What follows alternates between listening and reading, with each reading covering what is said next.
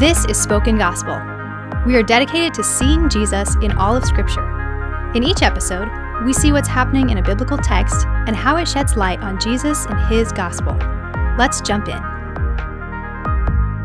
Proverbs 30 and 31 are the only chapters of Proverbs written by non-Jews. They're evidence that God's wisdom is not confined to a particular people. God's wisdom belongs to anyone who fears the Lord. Agur, our first Gentile philosopher, wants you to walk away from his chapter understanding the inevitable consequences of misplaced pride and the ironic success of the truly humble. Agur begins by humbly listing what he doesn't know in a series of rhetorical questions before admitting that God's words are the only words that will prove true. Any prideful attempt to add to God's wisdom will be shown for foolishness. So Agur, in the only prayer in Proverbs, asks God to make him content with a humble life, a life of neither poverty nor riches. Agur knows that either too much or too little will bend his heart away from God, so he asks God to spare him from either temptation. The rest of the chapter lays out for the reader the consequences of pride and the ironic rewards of humility. Pride leads people to slander waitstaff, curse fathers, and take advantage of the poor. Pride blinds people to their own faults. Pride also enables people to justify cheating on their spouse. Like a desert or a barren womb, pride is never satisfied and always wants more of what it doesn't have.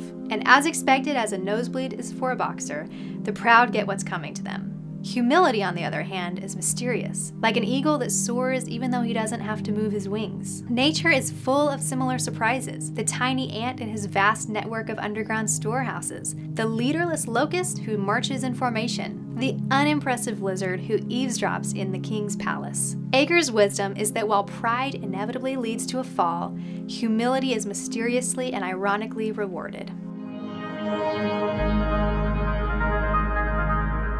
Agur agrees with the Apostle Paul, who said that God chose the foolish things of the world to shame the wise.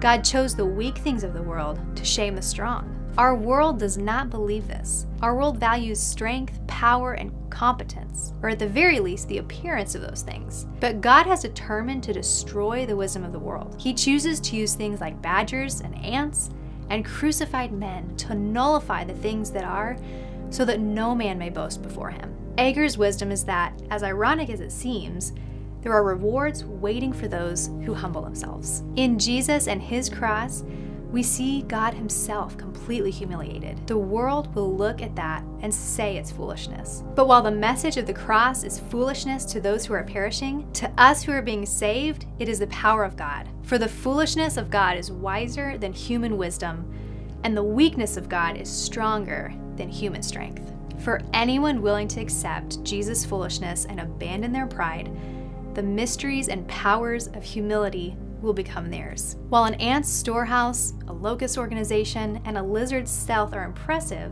they are nothing when compared to the resurrection power of Jesus in the life of those who are humble. While we might feel unimpressive, the gospel of Jesus' humble death makes us into a mystery that angels stand on tiptoe to see. May the Holy Spirit open your eyes to see the God who has hidden in his world the wisdom of humility, and may you see Jesus Christ as proof of its ironic power.